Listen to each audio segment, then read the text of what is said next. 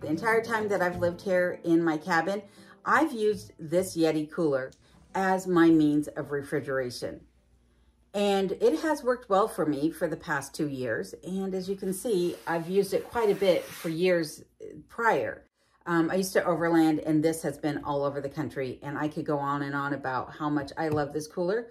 But today I'm talking about how it's worked for me as a refrigerator and what my plans are going forward. I should address why I'm using the Yeti cooler to begin with, especially considering that I have 4 chest freezers in my pantry. The question often comes up, why don't I also have a refrigerator? Well, there's a couple reasons for that. One is that I don't really want appliances. When things break down in this part of Alaska, there's not really a way of recycling them. And I understand that I could take that old appliance and give it a new use by turning it into storage, say for root crops, if I were to put a vent in it, or I could, turn it into a worm bin or something like that. However, I'm not really interested in doing that. And I don't want a bunch of old appliances sitting around on my property. To me, that's an eyesore that I'd rather not have. The other reason is that the electricity cost here in this part of Alaska, and maybe throughout Alaska, I don't know, but at least here, the utility cost is 23 cents a kilowatt hour for electricity. And that's double what I was paying in Colorado. Now, I just did a Google search, and according to that, it appears that 23 cents a kilowatt hour is the national average. Regardless, though, I think that's quite costly, and it's one that my pocketbook doesn't really like. So if I could reduce the dependency on the grid and reduce my outgoing cost on electricity, it's all the better. So hence why I'm using low-tech items as opposed to moving towards a modern refrigerator.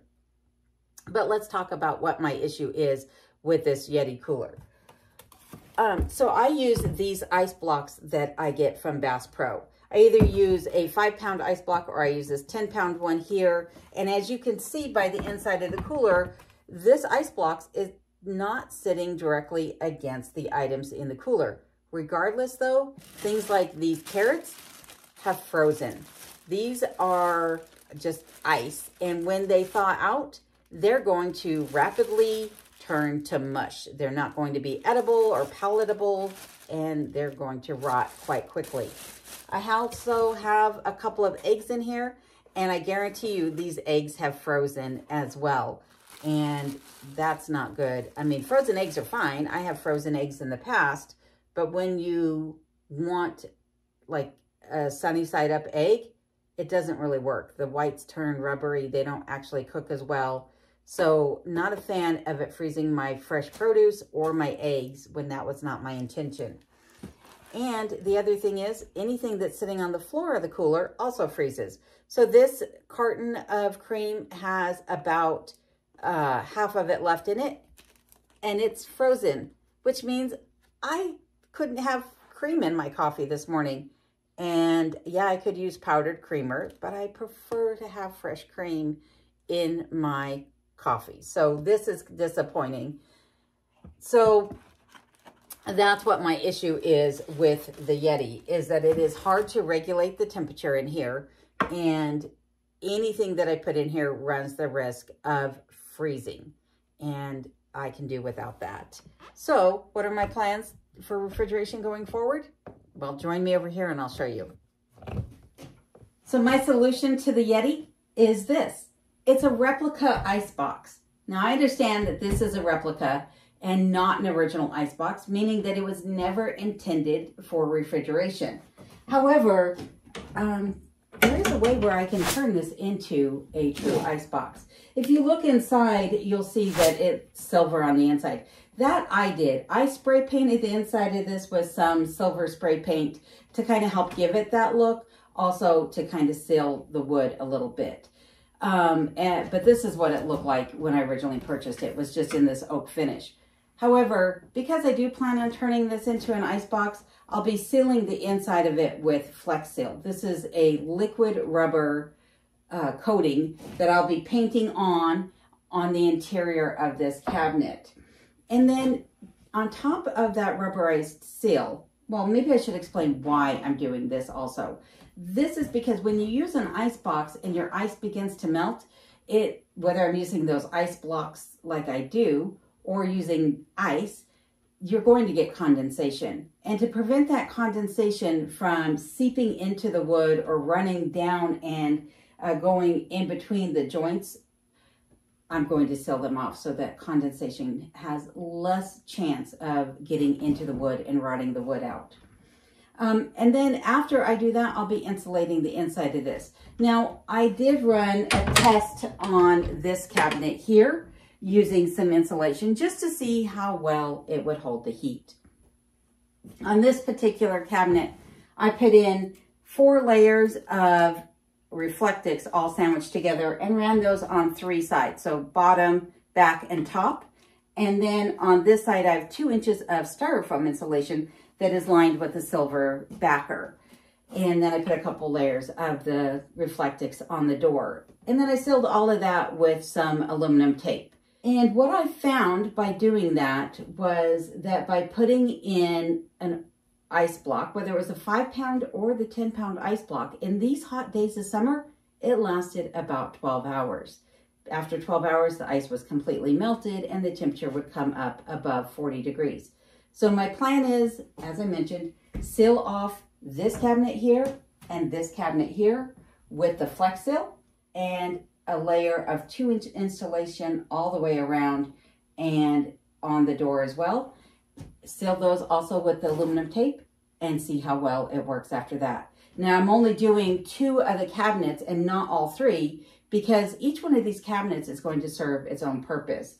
This one being one of the smaller cabinets, I'm going to use for cold items such as cream and cheese. And then this taller cabinet, I will be putting some stackable bins in here. And in this cabinet, I will be storing some fresh produce over the summer months. And then also any condiments like jelly and things like that that I might have. So that's why these 2 are going to get sealed and insulated because they're going to have ice in these to keep these 2 components cold. This lower cabinet down here, however, this one I'll just be using to store root crops over the summer months or shoulder months because remember I have that big cellar downstairs where most of my root crops will be stored in the winter months. So I'm going to go ahead and get busy on reconstructing this into an antique style icebox, and I'm going to bring you along and show you exactly all the challenges that I encounter as I go about it, and I'm going to be giving it a facelift too.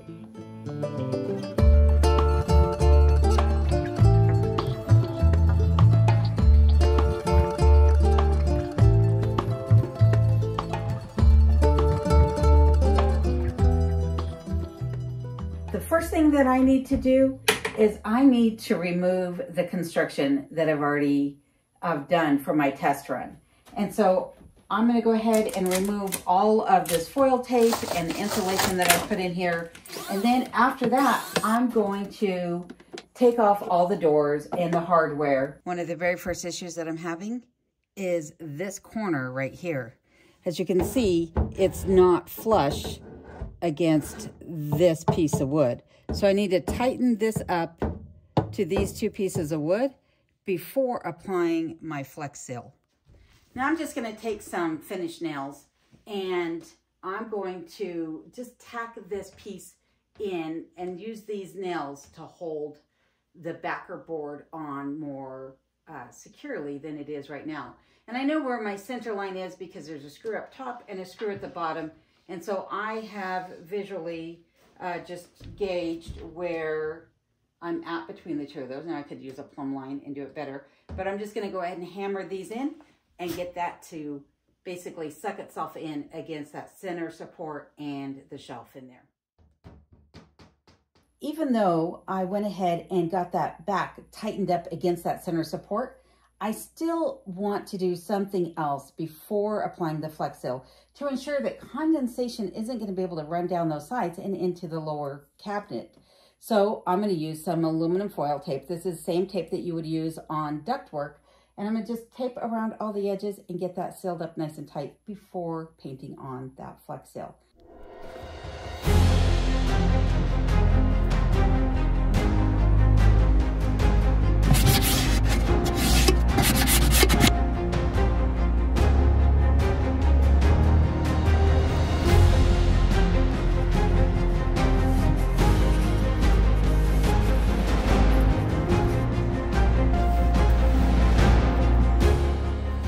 It's going to be 24 hours that Flex Seal needs to dry, so I'll check back in with you tomorrow.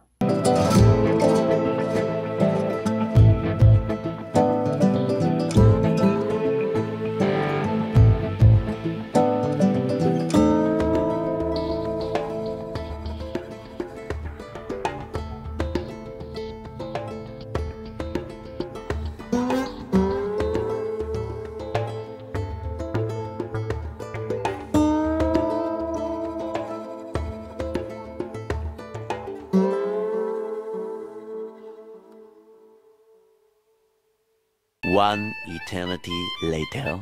Yes, it has been 3 months since I started working on this. I thought I could get this taken care of before everyone showed up for their summer visits, but I was kidding myself when I thought that because I started it right before everyone was expected to arrive. But here I am at this point where I need to get this finished because I have other projects that I need to tend to too. And getting this one out of the way will just help to make some room for the other things I need to do. So speaking of getting this out of the way, I've now moved it into this corner by the front door because this is the coldest part of the main floor of the cabin. It's the furthest away from the wood stove as well as the oil heater. But what I need to do now is I need to begin insulating this. So I've already gone ahead and taken some preliminary measures of the top and bottom of both of these two chambers here. And I'm going to go ahead and cut some insulation that I'm going to tuck up in there. And then I'll do the same thing for the sides and the back and then bring you along for the next steps.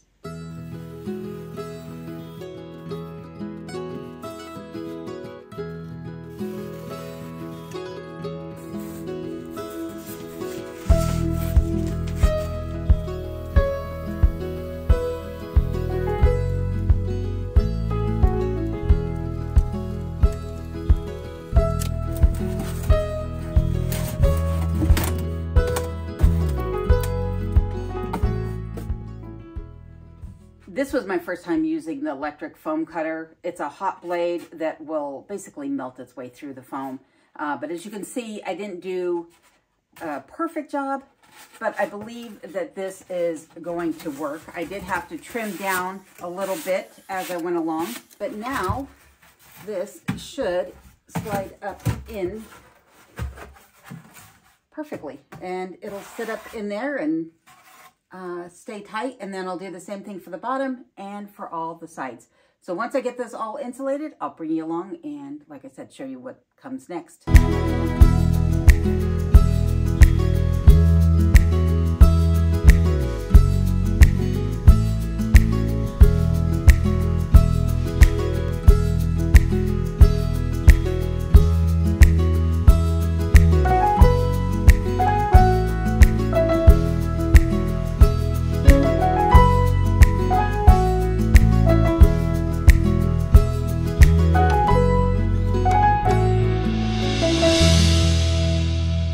Got all the insulation in place now. And before I go any further with the inside of the cabinets, I am going to go ahead and sand this down and prep it for refinishing the outside of it. But I do want to say two things. One, using the hot knife made cutting the foam so much easier than the way I cut the foam for the windows. And as you can see by this piece here, the more I did, the better I got at it. So less jagged pieces.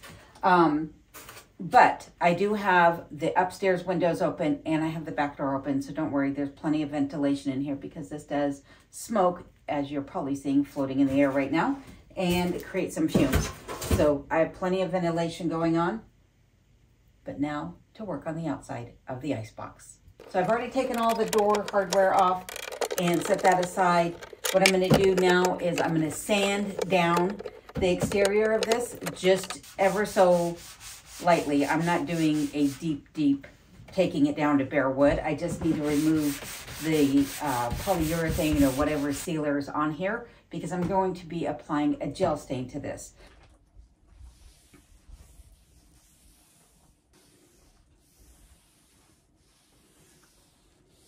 Well, what do you think?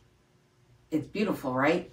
It didn't quite turn out exactly like I had hoped. I actually used two different kinds of gel stain on this. Well, two different colors of gel stain, I should say. The first one that I did was Kona, and it turned out lovely. But I wanted to bring out a little bit of red in it. And so I went back over with the second coat in mahogany. That lightened it up quite a bit. So if I were to do this again, I would just stick with the Kona. It gave it a nice dark finish, which is what I prefer. But nonetheless, I'm really pleased with how the exterior of it turned out. And there were some things I did off camera to finish out the inside. So one of the very first things that I did, as I showed you, was I lined the inside of it with 2-inch thick foam insulation. Now I used high density foam. And what I found was on the exterior walls, I didn't have quite that much room to play with. And so I wound up replacing that with a 1-inch high density foam instead. Because as I mentioned, I will be putting some bins in here, and those bins have already been purchased and they fit exactly inside the door frame. But with that extra space being taken up by the 2-inch foam, that wasn't going to work. The next problem that I ran into was that on the center of divider that divides the tall cabinet from the two shorter ones, there's no play in that one. There's not a lip at all. It's just a solid piece of wood right there. And so what I wound up doing was putting a piece of reflective foam, well, it's like bubble wrap, insulation. It's not Reflectix though, but similar. I put that next to the wood, and then I covered that with the piece of cardboard to give it a smoother finish. I did then line everything with the same silver metallic tape, the same tape that's used for ductwork. I'm sorry, I don't really know what that tape is called, but I lined all the edges with that again, and then I went in and I wallpapered the inside of the cabinet. Now, I do recommend using wallpaper and not shelf liner like I did. What I used was shelf liner. It's too thin and I don't think it's going to hold up. It looks nice, but I don't think it'll last. And I went ahead and I also insulated the doors. So here's what the inside of it looks like. As you can see, I also have 2-inch high density foam on the doors, and I used silicone to attach that. The silicone really worked well for securing the foam to the doors, and then also for securing the edges of the shelf liner to the Flex Seal. The Flex Seal will not allow any adhesion of almost anything, but the silicone worked out great. The one thing that I did when I wallpapered the inside of this is I started with the back and I left an overlap on all the edges. And I took the corners and folded them up so that if any moisture were to run down the back of the unit here, it would just roll right then onto the sides and the bottom where it could easily be cleaned up. When I lined the sides of the cabinets, I made sure that my seam was in the middle of the top. That way, again, as any condensation builds inside the cabinet, it doesn't have a seam in the bottom which to run under, because water will find its way through the smallest of openings. So this way all the condensation can be contained. And what I've also done here is I've lined the bottom of it with a tea towel, because as I've mentioned, you will still receive condensation in this as your ice starts to thaw out, whether it's ice that you pull out of your freezer, or it's an ice block like what I'm using. And I do have a 10-pound ice block in this particular chamber, and it appears to be too much ice for this small area because this cream did freeze overnight.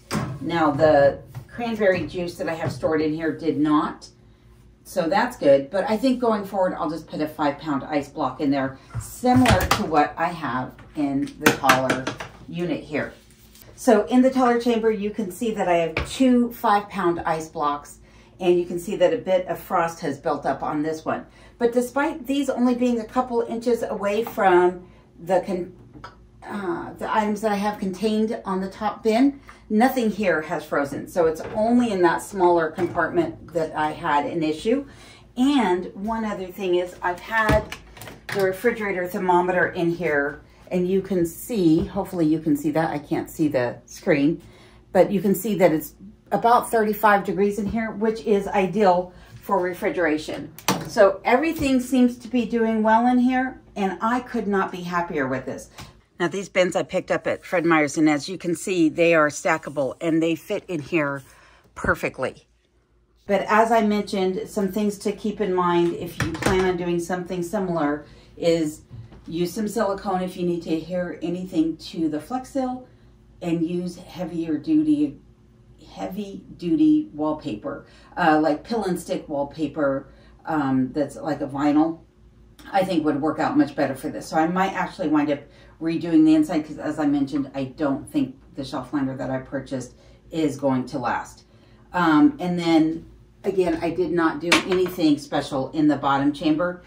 If I reline this, I might actually line the inside of this just in case there is anything that spoils in here. I can wipe it up easily.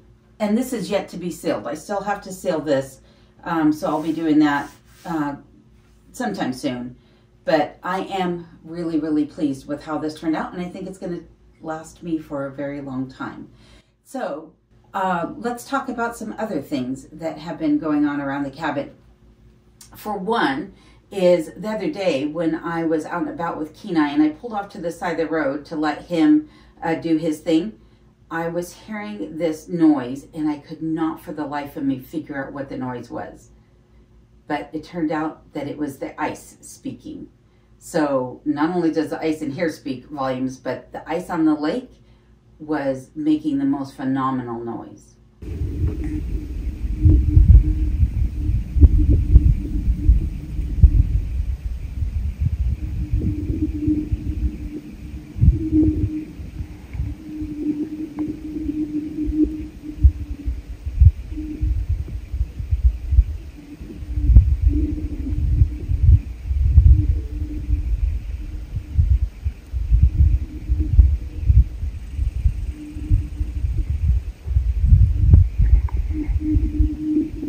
Like I said, I'm always learning something around here, always. But this week I only received one package in the mail, and that was from Original 6, and she sent me a huge assortment of caramels. So thank you for that, Tiff. I really, really appreciate it, and this will keep me in heaven throughout these cold winter months. Oh, I almost forgot. I will be doing a live stream again this coming Tuesday, October 7th. But if you're impatient and you'd like to watch some other live streams or join in on a few, then I highly recommend that you go over and check out Rob and Sarah at the Cremudge Inn, as they have a live stream every Monday night at 4 p.m. Alaska Standard Time. Theirs is immediately followed by happy hour over at Alaska Cut the Cord at 5:45 p.m. Monday nights. So they have one coming up this week. They'll have one the Monday right before mine. And there is also Bill over at Alaska's Last Frontier Homestead, who hosts a live stream every Wednesday night at 5 p.m. So there's a few options for you, but I'm hoping to get some other people to start doing live streams also. Mountain Mariner, John in Alaska. I'm looking at you guys. Just kidding. Anytime you want, I'll be there. But in the meantime, enjoy these outtakes, and I'll see you again next week. Please stay safe and take care until then.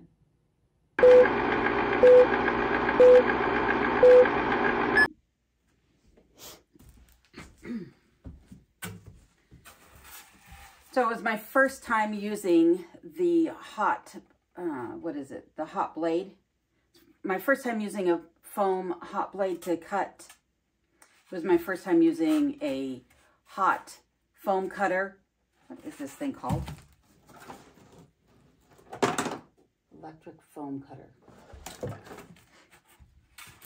So this was my first time using the electric foam cutter. I did line everything with the same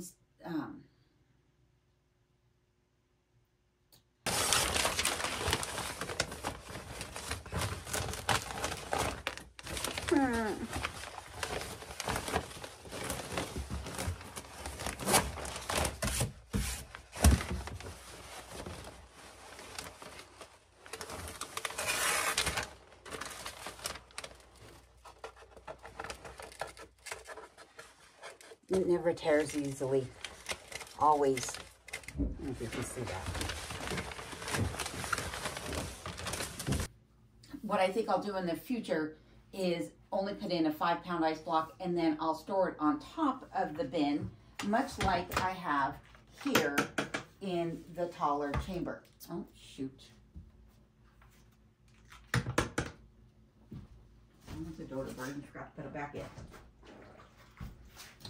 Would help if I put them back after moving the ice chest.